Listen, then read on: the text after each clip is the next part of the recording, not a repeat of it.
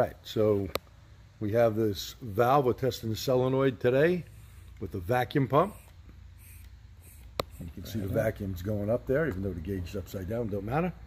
An amp clamp and the power probe. So we got continuity, we know it's not burnt out, and we're going to see the current draw right on the scope.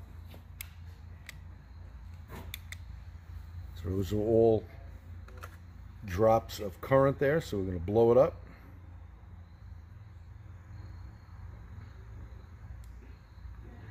And if you remember what it was on the meter, you're going to see it's really not all that much.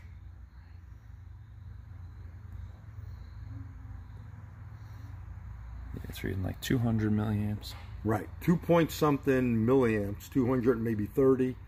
So this solenoid is good, and this pump is ready to go in. So that's part 2 of that video.